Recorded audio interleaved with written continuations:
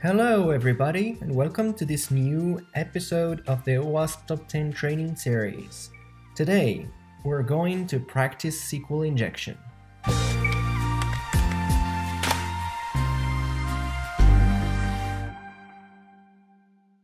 So let's start first by running our Debian VM, which we created earlier, connect to it using SSH. Let's verify that our Docker containers are working properly. We have both Juice Shop running on port 3000 and WebWolf and WebGoat. All right, let's connect to WebGoat and let's register our new user. So as you can see, the user interface is straightforward. You have all the OWASP Top 10 vulnerabilities listed. We're going to start with injection and specifically with SQL injection. We're going to start with the 9th challenge of the SQL injection introduction. We have a select statement, select start from user data, where first name equals John and last name equals our parameter. And we have 3 drop downs, which would help us construct a valid SQL query that would allow us to retrieve all the user's data. So the first drop down, we can choose either Smith with quote at the end or just a quote. And then in the third drop down, we will choose the fourth option, which is 1 equals 1 with a quote. And at the end, we terminate the quote. So as you can see, the full query is highlighted here, and you can see that last name equals quote and then a closed quote, and then or 1 equals 1 is a valid SQL query, which allows us to retrieve all the user's data because 1 is always equals to 1. I've already covered the basics of SQL injection and the theory behind it in our blog post on thehackerish.com. So make sure to check that out. We are going to target an error-based SQL injection, which basically means that the response of the exception is getting back to us. So here the idea is to first figure out where the injection happens, and second, exploit the injection so that we can list all the user's data. So what we can do is just inject a single quote to try to figure out if there is any error, and lo and behold, we have an error back. And you can see it says that the injection happens in the user ID where we have our quote injected. The login count is not vulnerable because it's using parameterized queries, which we covered in the blog post. I have it linked in the description box below. So now what we can do is just give it an expected value in the login count as an integer. We can inject an always true statement and retrieve all the user records. So we've been able to construct a valid SQL query while extracting all the user details. These details contain personal information, credit card information, etc. In challenge 11, we're going to see how SQL injection impacts confidentiality. The idea in this challenge is to retrieve all the employee information, not just the Smith's user information. So we start by fetching the Smith's data, and we have its record from the database. But let's see in the SQL query, you can notice that we have a concatenation with the name and the auth10 parameters. So if we inject Smith quote or 1 equals 1, which will always evaluate to true, we're going to get all of the user's data. Notice that we have the salary in the table in the employees table. So what we can do is go to challenge 12, where we can demonstrate how SQL injection can affect integrity. And in this case, we're going to change the Smith's salary. So like we did before, we try to fetch the Smith salary, but we want it to be the higher salary. So what we can do is use the SQL update statement to change the employee table and specifically change the salary column to a really high number where our user ID is the Smith user ID.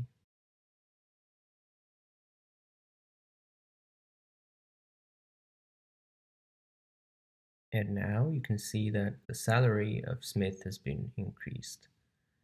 But SQL injection can also target availability.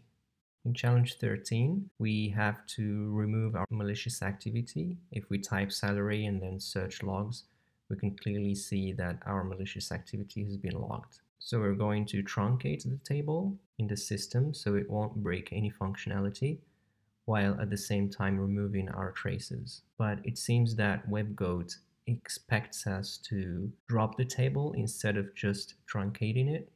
So we can use the drop table to remove the whole table altogether. Now, if we try to search for salary inside the logs, we can indeed see that we have no results. If we try SQL injection on the OWASP bootstrap, we can target the login feature, and same, we just inject our single quote to see if there is any error back in the response. This is clearly a SQLite injection.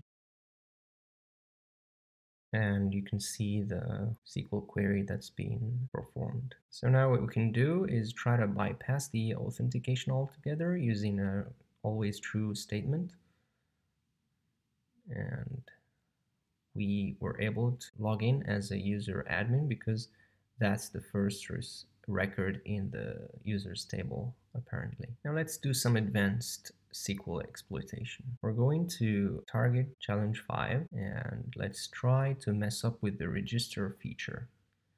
Now notice if we just enter an already existing user, which in this case the user Tom, by the way, this is the user that we're going to exploit, we get typical error, user Tom already exists.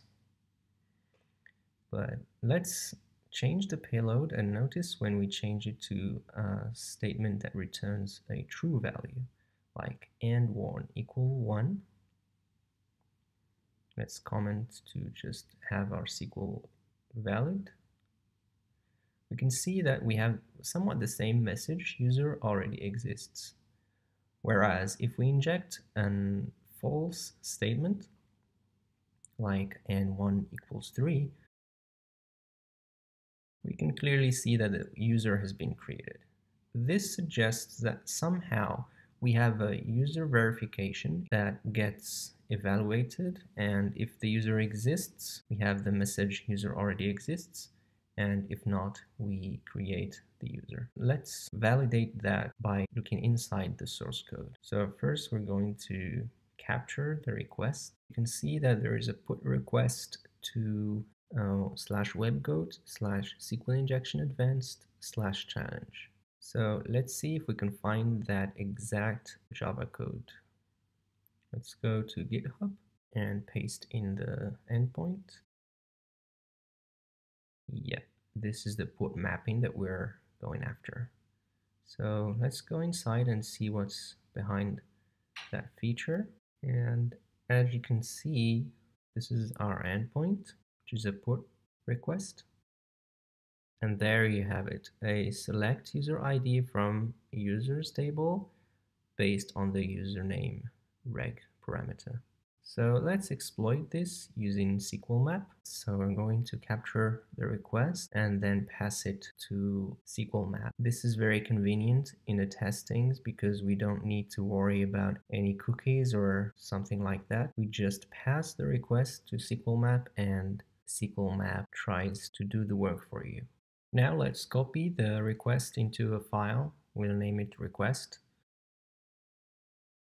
We're going to also copy the response message that we got from our request and use it in the string option of sqlmap to tell it when to understand that the injection evaluates to true.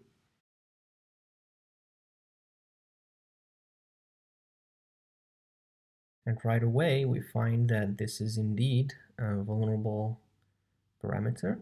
So sqlmap is trying to test different techniques And indeed, it is sure now that the user reg parameter is vulnerable, and the vulnerability is a Boolean-based blind SQL injection. And there's also a stacked query possibility for injection, and also a time-based blind injection. So we're going to choose the technique, the blind technique. We already know how to differentiate between a true and a false statement. And let's fetch the current DB. Alright, so we know that the DB is public, so let's now try to fetch the tables using the tables option, and we're going to increase the threads to 10 threads in the level and the risk so that we can find the names of the tables. It seems that the challenge users table is the one we should go after, so let's give it a try and see what columns inside that table are. We're going to remove the tables option and then add a -t to select the challenge users table, and then add the option columns. sqlmap provides us with the possibility to brute force the column names based on a built-in dictionary, which is very convenient. We already have user ID, email, and password. So with this information, we can just target the two columns, email and password, and run sqlmap with the dump option to get the data from the tables. We have 17 passwords, and you can see that it's starting to retrieve the passwords, but it looks gibberish, and the solution is just to remove the threads.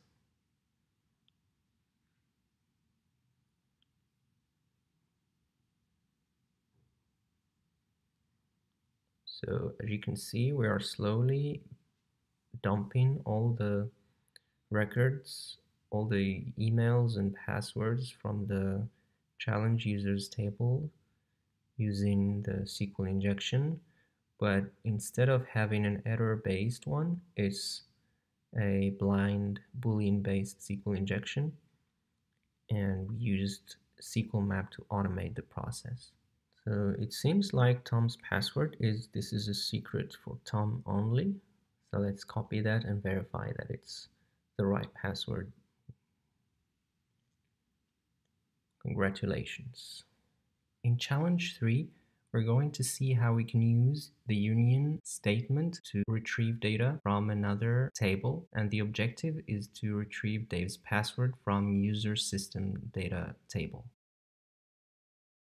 So we're going to start by injecting a single quote and see the error message, which contains the full SQL query.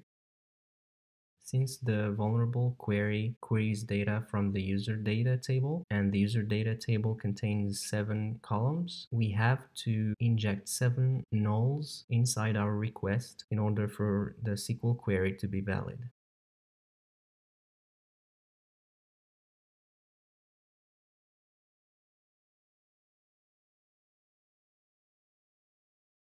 We can see that we have the response back, which contains our 7 nulls that we injected.